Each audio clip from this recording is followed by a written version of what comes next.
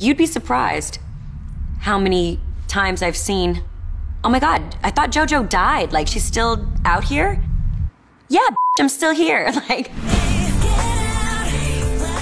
from the age of 6, I was like, I'm going to be a star. By the time I was 13, my song, Leave, Get Out, went #1. From there, it was MTV. I opened up for Usher. That was my first tour. At 13, JoJo was the youngest solo artist to ever have a #1. How do you follow that? She does Too Little Too Late from the second album.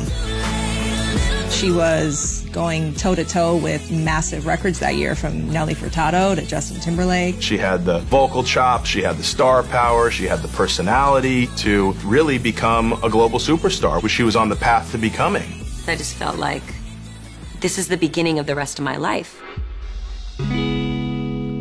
Prior to getting her record deal, JoJo and her mom lived a very modest, humble life. My label got my mom a car, got us an apartment. I had my own room for the first time. They felt like family to us. I think that that's what both my mom and I were really longing for deep down.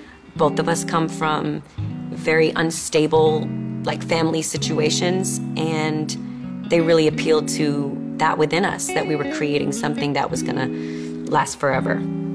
The label moves us to New Jersey because the child labor laws are easier to get around. So, in retrospect, I realized what they did. They just wanted a piece of everything. Men were sent to my film and television agent's office to intimidate him. My agent was like, whoa, this is not what I signed up for. At a certain point, my label was no longer a functioning record label. They were getting sued left and right. I recorded hundreds of songs, wrote hundreds of songs. They didn't come out. And it felt like I was banging my head into a wall because I'm like, is anybody ever gonna hear this? It felt so insane. She was really stuck. That contract, they owned her voice. She was really in a place where she thought she was never going to sing again in a commercial way. Nobody can take this away from me. Like, how dare you?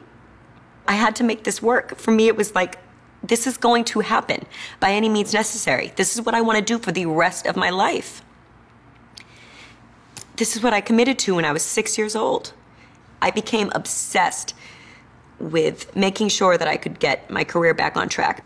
1, 3, 1, 2, 3. 2020! Most artists would have long given up and just said, you know what, this is my luck. JoJo! And I don't think Joe ever gave up.